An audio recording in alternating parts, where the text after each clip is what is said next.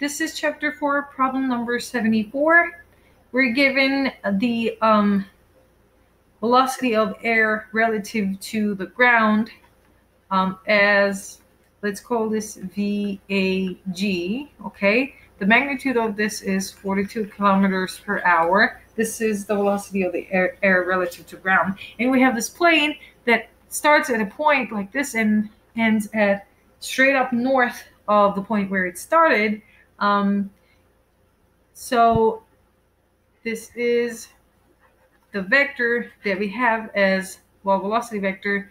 Let's call this plane relative to ground. This is the velocity of the plane relative to ground. And then, well, this is the path that plane relative to air, right? Plane relative to air. So as you can see here, what VPA plus VAG is VPG vectorally, right? That's the addition. What we're asking the problem is this velocity, VPA. So if we want to isolate that, VPA is going to be equal to VPG minus VAG. Now, what is VPG? We're not directly given the magnitude of this vector, but what we're given is that the fact that the plane travels 55 kilometers in 15 minutes, which is a quarter of an hour, right? So 0.25 h. So this would give us VPG. If we want to write it in a vector form, all we need to do is to put in the fact that this vector is in the j direction. So then from here, VPG is the velocity vector of the plane relative to ground is 220 kilometers per hour, and it's in the j hat direction. Now we're given the magnitude of VAG. However, we need to write it in the vector form.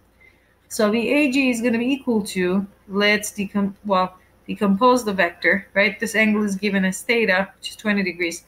Then the x component of VAG is going to be 42 kilometers per hour times cosine of 20 degrees, and it's in positive x direction, minus, I'm putting minus there because the y component of this vector is in the negative y direction, so it's going to be 42 kilometers per hour times sine 20 j hat, right? Now that we can go back to this equation and plug it in for what's asked. So VPA is going to be then equal to VPG, let's substitute 220 kilometers per hour j hat minus, let me do this algebra right here. 42 times cosine 20 is going to be 39.5 I hat minus 14.4 kilometers per hour j hat, right? So then let's plug that in here. 39.5 kilometers per hour I hat minus 14.4 kilometers per hour j hat. So then it's going to be 220 plus 14.4 kilometers per hour in the j hat direction minus 39.5 kilometers per hour in the I hat direction. So let's rewrite it. 234.4 kilometers per hour in the positive j hat direction and minus 39.5 I hat. Now we're asked the magnitude of this vector.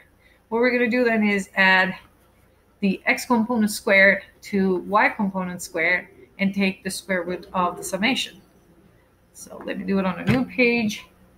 VPA, then the magnitude is square of negative 39.5 kilometers per hour plus 234.4 kilometers per hour.